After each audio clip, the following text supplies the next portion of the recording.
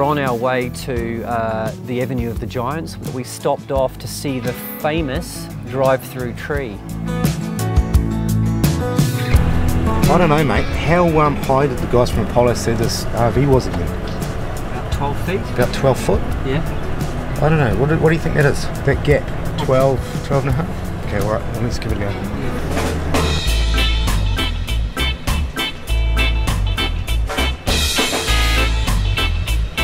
You need to really mind overhanging objects when you're in one of these, and a giant redwood is definitely an overhanging object, so I think we better go the other way.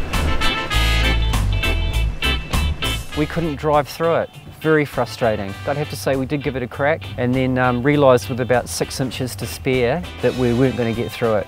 Not unless we wanted to have a convertible RV. One thing I love about the US is its convenience culture. There's drive-throughs everywhere.